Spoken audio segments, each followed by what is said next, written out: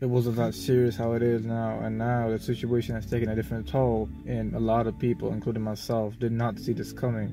The communities around are now all in a state of fear and a state of hesitance. What's going on in the world? We all know of coronavirus, how the coronavirus had spread. We all know what happened with Donovan Mitchell yesterday, with Rudy Gobert, how the NBA got suspended. Colleges are being closed, and everything is now just, even the gym I go to, they're just they're calling out flag. They're saying, hey, we're not going to do this anymore.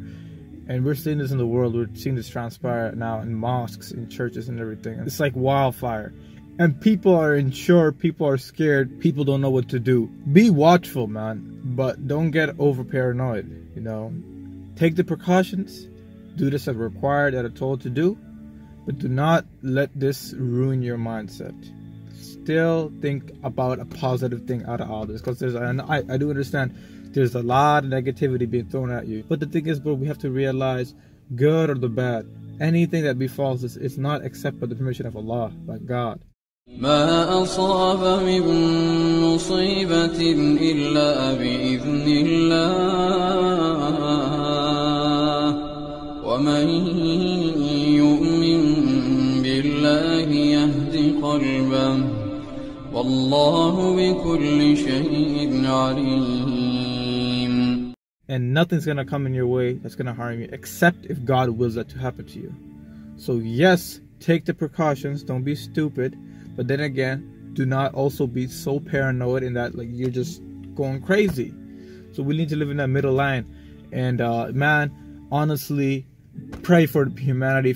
Pray for your brothers and sisters. We're in a tough time right now. This year has been very tough in a lot of things. And I just pray the people that are diagnosed with this, the people that are battling through this, the people that are isolated, God gives them a cure, especially the elders and the kids, because obviously we know their bodies, immune system is more weak and it's harder to fight off these things. And the people that have other diseases, may God protect them.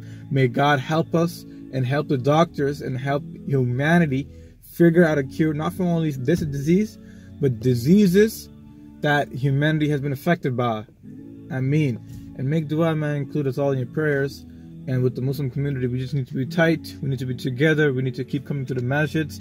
Obviously, if the shayukh, they say do not come to for Jama'ah, we listen to what they say. But keep trying doing your salah in your home, then whatever they say. And just keep praying for humanity. Keep praying for not only your family, but my family. Because we all one family, brother. So inshallah ta'ala, just remember that. And that's my little reminder to y'all. Let's be together in this. Let's if we can't really physically be together for each other, let's remember each other in our prayers, and let's keep praying to Allah subhanahu wa ta'ala, man. Assalamu alaikum. Make dua for me as well. Make dua for everybody that's sick, man. Assalamu alaikum.